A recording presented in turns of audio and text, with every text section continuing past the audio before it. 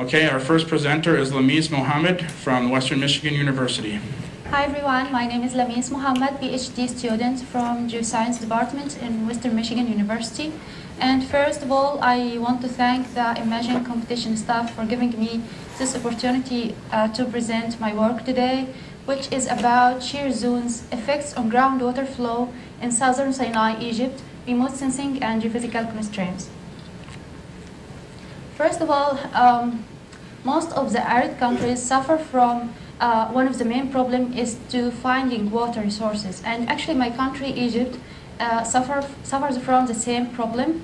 And that's because it's considered one of the hyper-arid countries because it's low annual average precipitation and also about 90% of its land is desert. So it's very important to find, it's very important to find other areas with more water resources. And here, my study area is located in southern Sinai in Egypt. And that's because it receives annual precipitation more than 60 millimeters per year. And in some rain, even about 300 millimeters per year. And this is trim image for the precipitation for the study area in southern Sinai. This map shows the study area. It's located here in southern Sinai in Egypt, and the study area is called Wadi Fran. And this wadi consists of some small wadis, as you see here.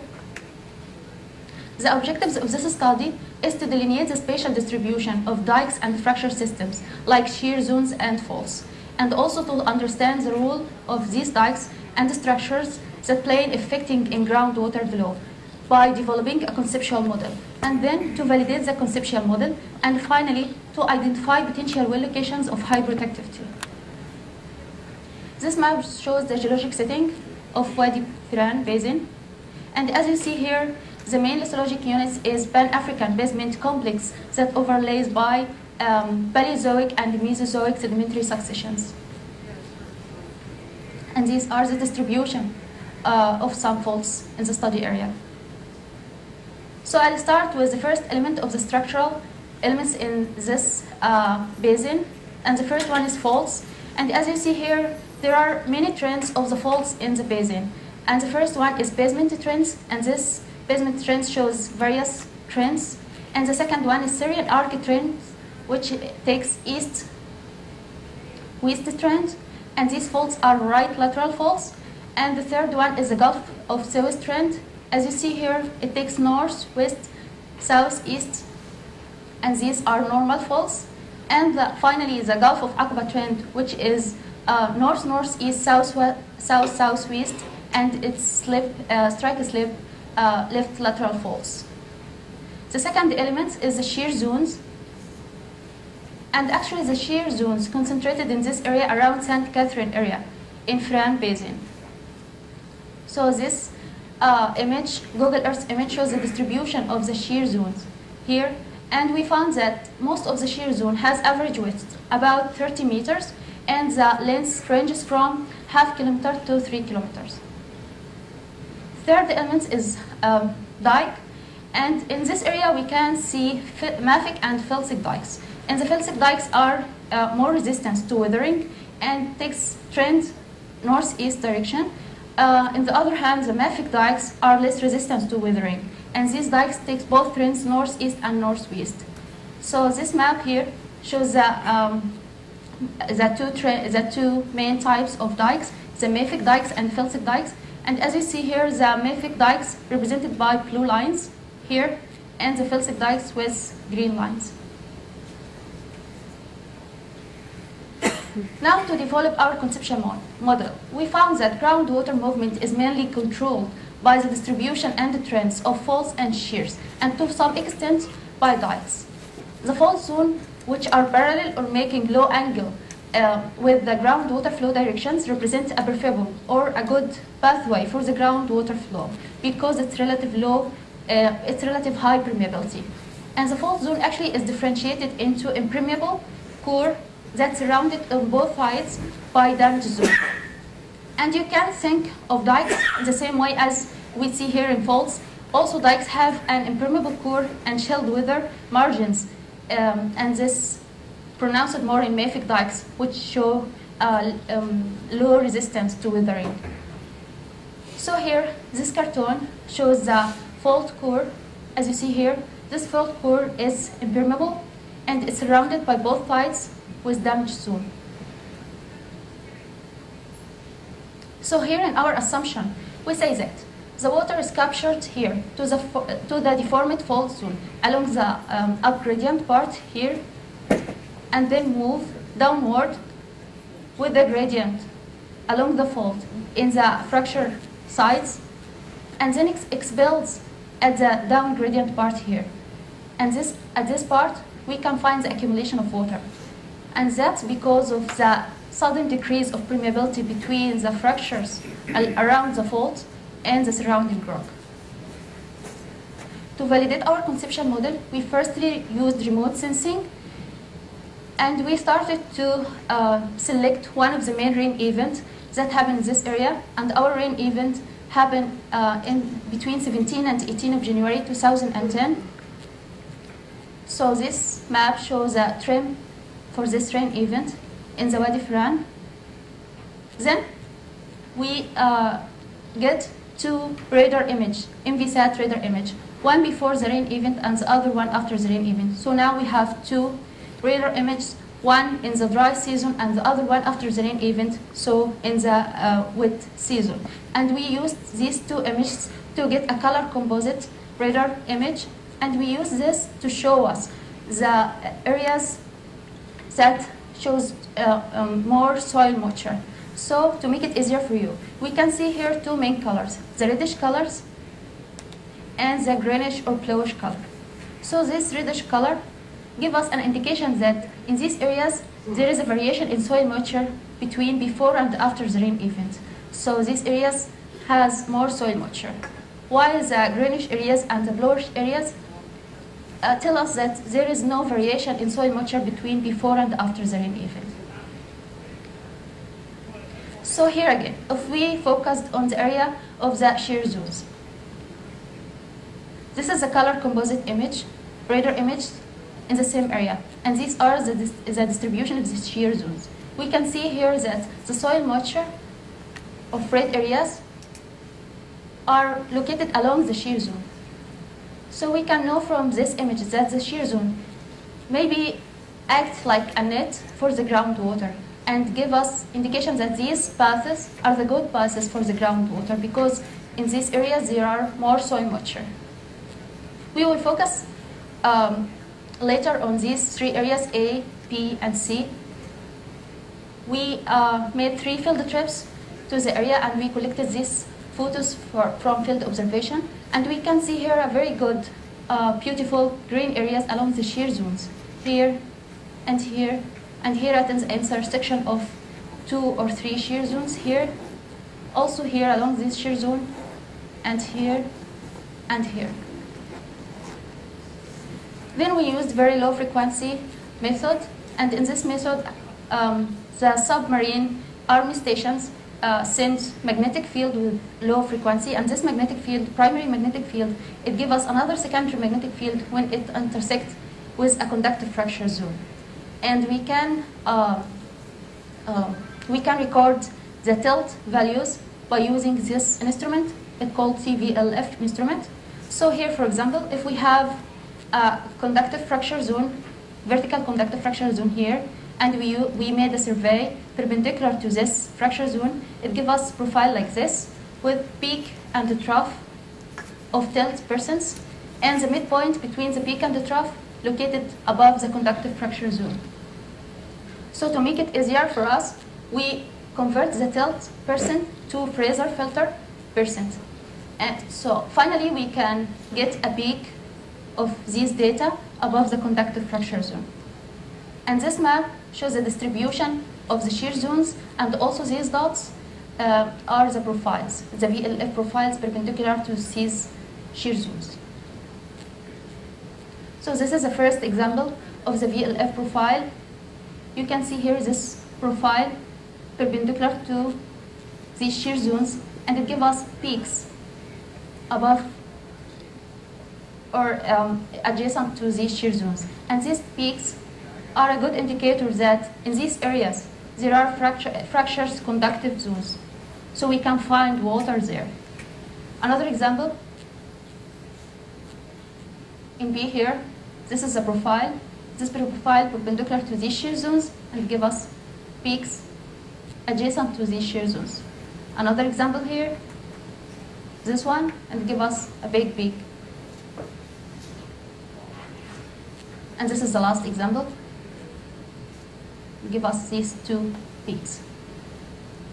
So finally, just to remind you of our assumption model, we said that the water is captured to the deformed fault zone along its up gradient part, and then the water moves downward with the gradient along the fault plane, and then expelled at the down gradient part here.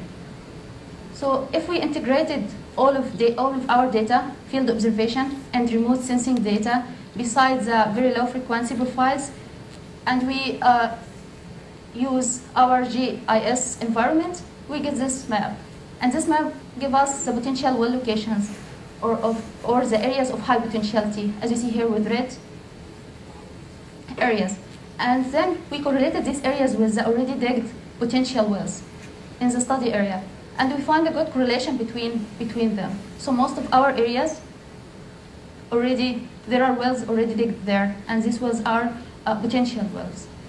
And also we still have more high potential areas that are good areas recommended for digging new wells. But we can see also other wells that are not corresponding to our potential areas. So these wells need more study for us. Like we studied here the case that the faults are giving or are making low angle with the groundwater flow. So what about if the faults making high angle with the groundwater flow? Or what about if the faults are perpendicular to the groundwater flow? What will happen to the water? Will it redirect it, or how it will work? Also, the dikes, the third structural element, how it will act? Will it redirect the groundwater flow, or it will stop the groundwater flow? So these areas need more study from us. I want to acknowledge my supervisors, Prof. Dr. Mohamed Sultan and Dr. William Sack, and also my colleagues, Dr. Tariq Anan, Dr. Mohamed Ahmed, and Abu Talib Zaki. And special thanks to my husband and my daughters who supported me today. Thank you.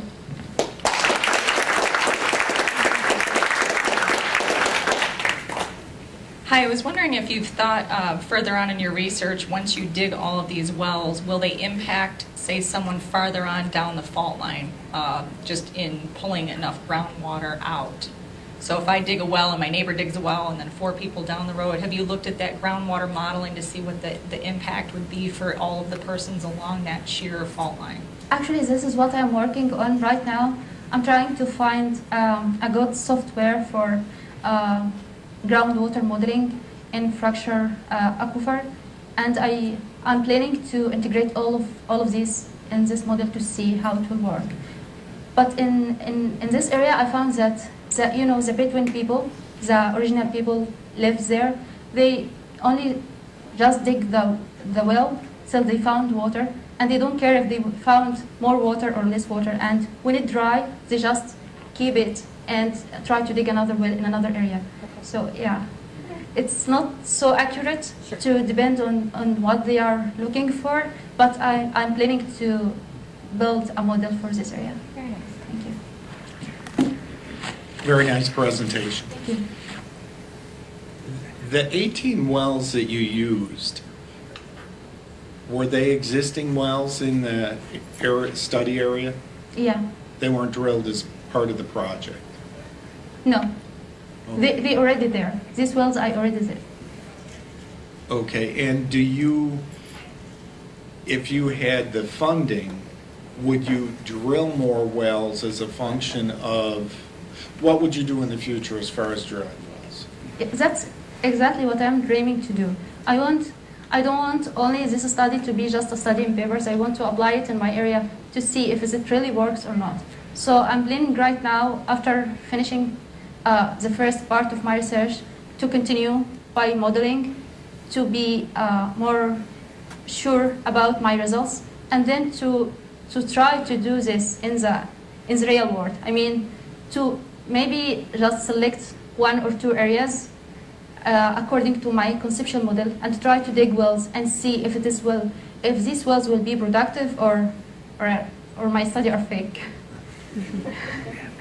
Are you, in the paper it says you're looking at using this methodology over in other arid parts of the world? Yes. So you really would like to expand the use of this model? Yes, sure. Okay, and how do you intend to extend the research to, the paper looks in some ways preliminary, and obviously you'd like to develop this more, reproduce the model. What is your vision longer term? My vision in longer term to... With the model. Okay, I'll not lie to you. I really dream to dig, for example, 1 or 2 wells in one of these areas, and to see if my conceptual model is right or wrong. And if it is right, so I want to continue in other areas, because this will be a proof that I already success here and I found water here. So I can reapply my method, my integration method, in other arid areas, and to trying to find more water. So yeah, my first step is to, first of all, to be sure of my conceptual model by building a model for this fractured aquifer, and later on to try to dig wells and to see if there is water or no. Thank you. Thank you. I have one maybe unrelated question, maybe just a curiosity. The water in the fault lines, do they actually serve to lubricate those fault lines and maybe, have an impact on seismic activity?